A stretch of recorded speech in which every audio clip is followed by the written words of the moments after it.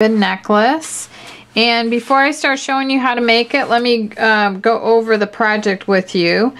And it started at this 1-inch ring on the side. There's a 1-inch ring here and a 1-inch ring over here. And then all the rings in between are the 3/4 inch rings. And then they're just these plastic rings. And here's what the, let me see, here's the 1-inch and here's the 3/4 inch. So you're going to need those rings, and you start by wrapping the 1-inch ring halfway, and then you let the strand go for 2.5 inches, and then you wrap half of a small ring, and you do that 5 times. And the pattern starts at this bottom longest ring right here. And then you completely wrap this ring, and then you come back and wrap the other half of each one of these rings. And then you come over here and you start back out onto the next strand, and you do the same thing, except you only have 4 small rings here. And then you come back on these, and then you go back out and you only have 3 at the top one. It's pretty ingenious how this works. And then at the end, when you have that all done, you put a little bit of fabric glue on these to make sure that all these loops hold. And then you put a little jump ring, your chain, and a clasp, and you're good to go. So the color that I'll be using is Carnival, and I've got a double strand of enchant, and I measured out about 5 yards. And because I'm starting down here, I really don't know how long I need it to be. If I run out, I would attach a new strand up here at some point. So, it would help to have a yarn needle, and you have a double strand of enchant that you work with. And I'm holding this in place here.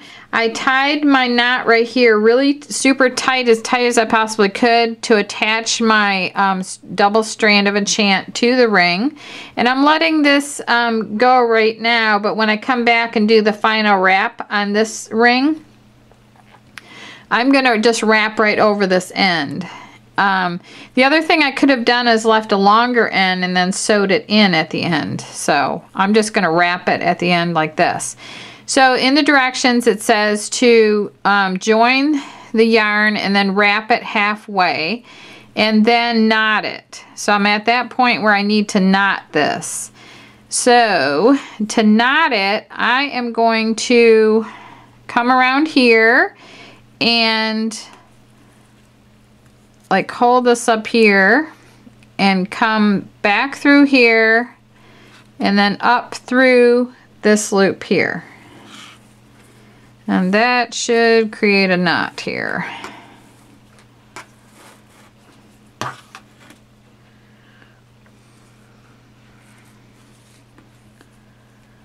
Okay, and that is knotted.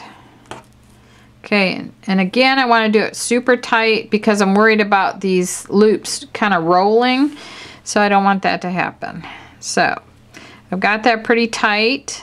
I could do a second one if I wanted to, but I think it'll be all right.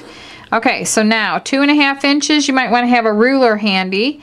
And I'm going to pick up my next one, my next loop, my next ring. And I'm going to bring all this through there. It flows through really easy.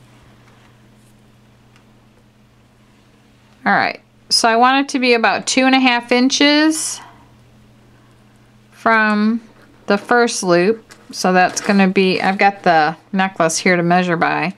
So it's going to be about this long. And you want to tie a knot when you first get it onto there. So I brought it through the loop, and I'm just going to come back through here to tie the knot. You can do this by hand, but I found that using the needle is easier. Okay, so just make sure that the knot is the 2.5 inches from the other ring. See, and I want to move, I'm going to just move this up until it's about the 2.5 inches right there. And then I'm going to tighten my knot like that. Okay, got my 2.5 inches right there. And I'm I'm started onto my small ring now. So I need to wrap half of this.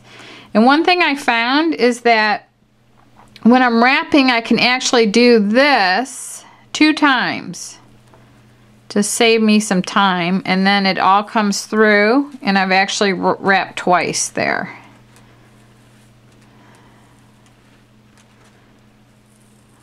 So just like that. And I want to hold those tight. After I get that wrapped on there, I'm going to pull it tight and I'm going to hold it. So I'm going to do that again. I'm coming through twice.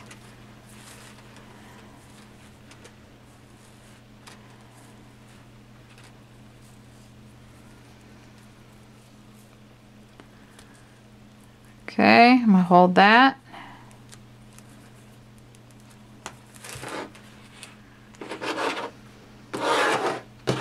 Got a pair of scissors over here that want to come through. All right.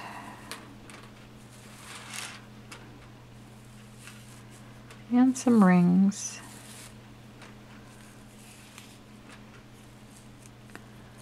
Okay, so you wrap half of this. I get these rings out of the way.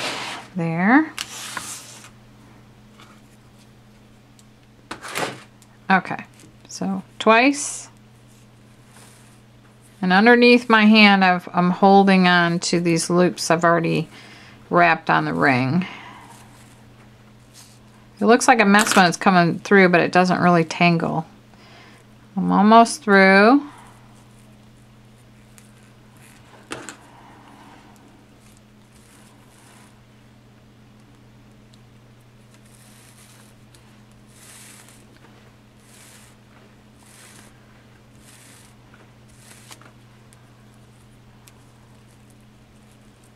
Okay. So I want to do it halfway, and that's about halfway. The next one that I do will be halfway. So the next one that I do, I want it to be a knot though. So when I bring it through, I'm going to bring this strand over like this. And then when I bring it through, it's going to make a knot.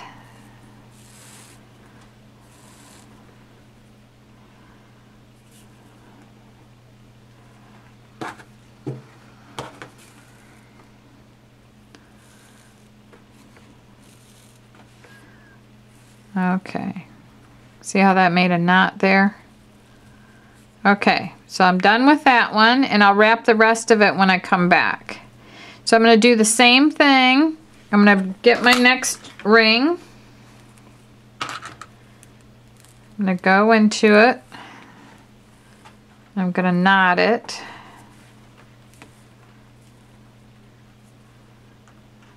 So to create a knot, I need to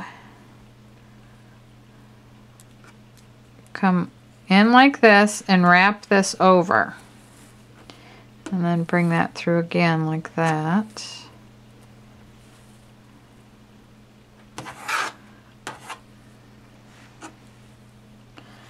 Okay, and before I tighten my knot,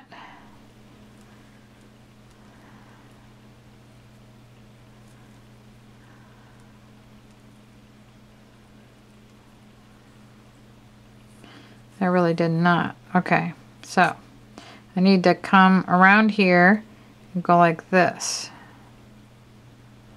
Somehow I got to go through the loop twice to make a knot around the ring. Okay, there. So I have a knot around the ring. Okay, so I need to measure again the 2.5 inches, and I'm going to tighten up my knot until it is the 2.5 inches. So I'm going to measure like this, and I want my knot to be there. Okay, so now I'm going to tighten this as tight as I can tighten it. And then the same thing, I'm just going to wrap again, bringing this through twice.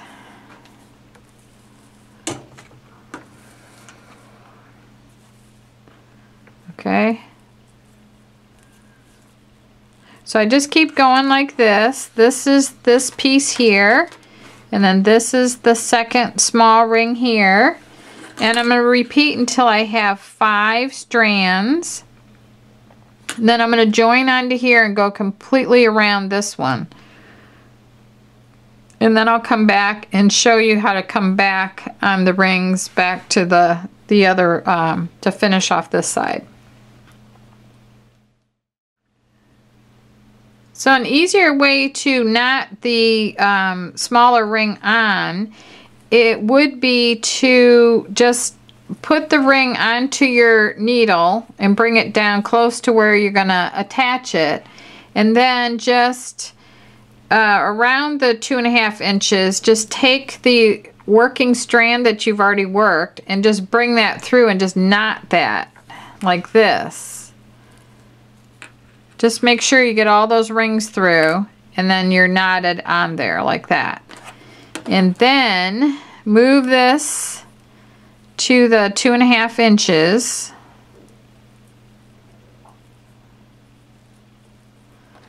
See, about like that. If you have a ruler, you can measure this. Need to bring it in just a little bit more like that. And then tighten your knot. And then continue on with your putting your strands on your loops. I finished wrapping the smaller rings halfway, and I went over to the, after I got 5 small rings on, I attached the larger 1-inch ring, and I wrapped all the way around that ring, and I'm on my last loop here, and I brought my strand through, and before I pull that tight, I want to just bring my needle through that last loop like this, so I have a knot at the very end. So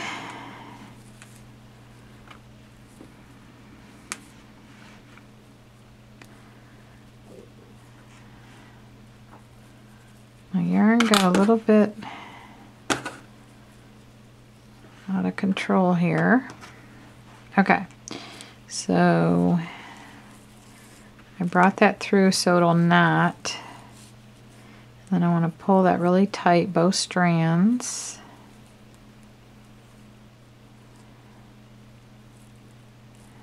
Alright, doesn't want to cooperate there.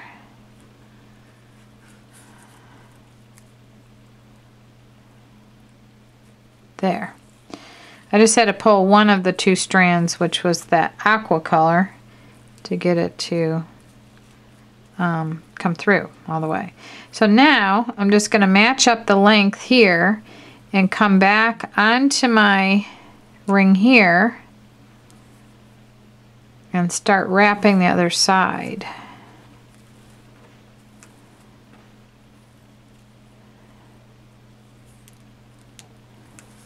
And you want to make sure there's enough loops around every ring so they're really packed in there.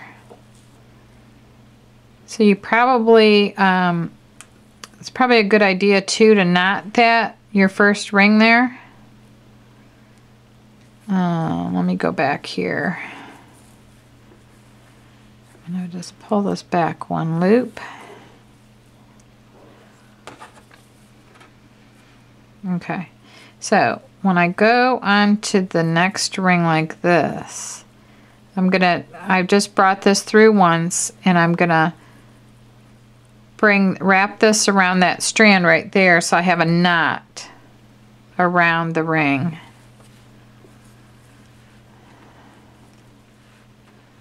So I'm going to have to do that with each one as I come back. And then it's kind of loose to start.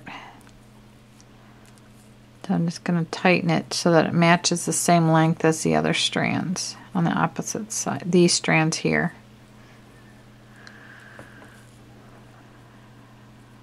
Okay, so I'm going to make sure that they're even.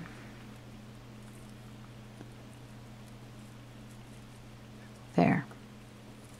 So once you're sure that they're even, which this is right here, you can tighten that knot and then start wrapping it.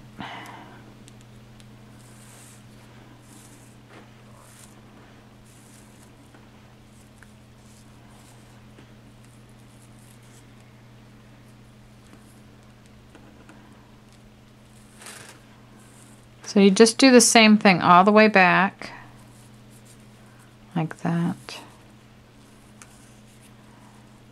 And if your yarn gets twisted, just hold this whole thing up in the air and let the yarn unravel. You may have to take the needle off and just get all your strands straightened out, and you should be good for a while after you straighten them all out. So you just wrap each loop and you I'll knot this when I finish, and then let out another 1.5 inches. It actually is not 2.5 inches. So another 1.5 inches, and then wrap this side. Then when I get back here, I'm going to finish wrapping this side, and I'm going to wrap this end while I'm wrapping the rest of this ring here. And then I'm going to finish that off, and then you just tie in another strand here, and you work the other rings exactly the way I showed you here. And then you put a jump ring around this band. I have a jump ring right here somewhere. Well, the jump ring that you got one here, but I don't have one big enough to go around this whole thing. So you want a jump ring that's big enough to go around that ring. This one kind of is, I guess. Let me see. The one thing I know about jump rings is that you don't want to open them up like this. You want to open them up like this, like 2 pairs of pliers, and one side comes towards you and one side goes away from you, and you're going to have to open this up quite a bit like that to get it around this ring. And then just put the ring in there and then close it up the same way that you opened it. Like it'll just be opposite direction to close it up, like that. And then there is a bigger ring right here, and then the chain. You don't necessarily have to have that bigger ring. And then you put a little chain on there, and then the opposite end has the clasp on it. So that's how you make the ring ribbon necklace. And I hope that you enjoyed this video, and the links to everything that you saw me use will be listed below, and thank you very much for watching.